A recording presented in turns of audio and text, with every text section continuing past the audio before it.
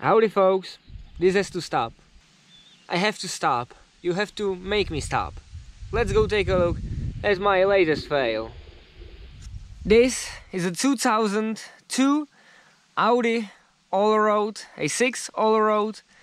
It has the 2.7 bi-turbo engine, and these things can be pretty fast. You can run them up to 550, 100 horsepower, so yeah, they can be pretty fast. I sniped this one off Salvage auction, of a silent Salvage auction that I currently subscribe to, and well, let's take a look at it.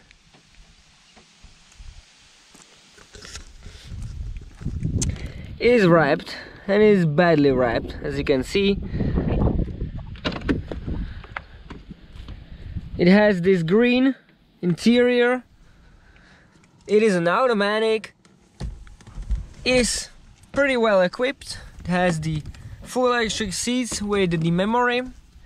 As you can see, we have park sensors front and back. It has a 208,000 kilometers, which is really good. The steering wheel is really nice. The shifter's nice. These knobs are usually destroyed, and it has heated seats even in the back. As you can see, it has the heated seats in the back. Got these nice shades. The windows are tinted. The car is in pretty nice shape. Has a solar roof that runs your fan, so the inside's a little bit more cool. So let's pop the hood and let's see what we have under there. There's the back, as you can see. This car is pretty nice. Nice tires on the OEM rims, and here you can see the damage. It's damaged on this right corner, so let's pop the hood, and you can see that the damage is here. This is not bad, we could replace that, but when I picked this car up, it ran like crap. It was dying and sputtering, spiffing. So I tried to diagnose it with my little handheld $25 scanner, and the car had no issues. Then I was going to start it one day, and yeah, well, it made a huge rattle, and guess what? The timing chain, the guides on this side are destroyed, timing chain skipped, and we have no compression on this bank of cylinders. This bank is fine. I checked the compression, and this side is okay. This side has 0, so the valves on this side are no longer there. So that's another $1,000 in the drain. I paid $750 for it, which I thought was a big score, because these things run for 4,000 to 5,000 depending on the condition, and the condition of this one was very good. So I don't know what to do with it right now. I think I do not have the means to pull the engine and fix the heads. I don't have the money for it, and you guys have to make me stop buying these auction cars and focus on motorcycles.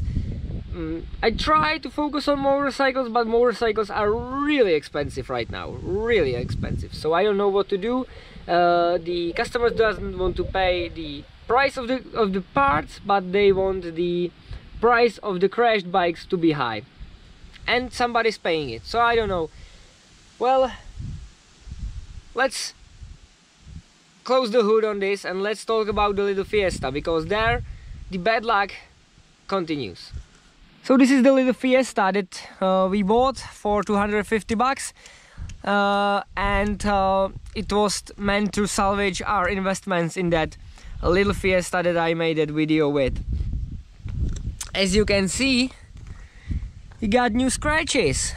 The customers from Slovakia came and they nicked this off, and they step out of their vehicle and said, yeah, well, this is just scratched. So yeah, well, they didn't compensate me for anything. Another issue with this car, the other day somebody came and looked at it, and this car has no check engine light. This car is pretty clean for what it is, but they brought their mechanic with them. He scanned it, and guess what? There's a pending code for catalytic converter. I drove this car for 100 miles home. I put another 100 miles on it.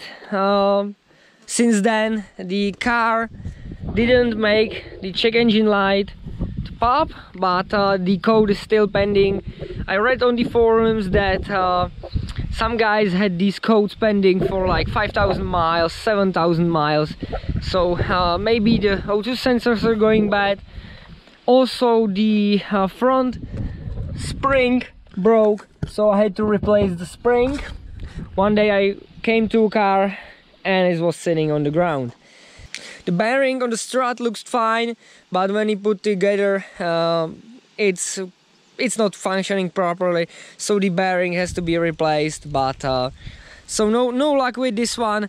They saw the pending check engine light and they walked away. So well, we have still this one. So this is going to wrap this short little video up. Please let me know down in the comment section, what would you do with this Audi?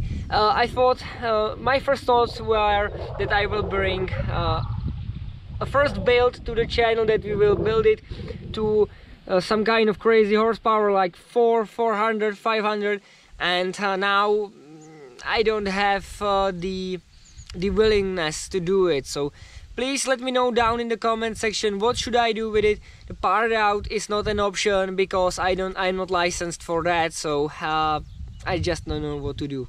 So if you want to support me, please subscribe, like, share this video, and I will see you in the next one. Bye.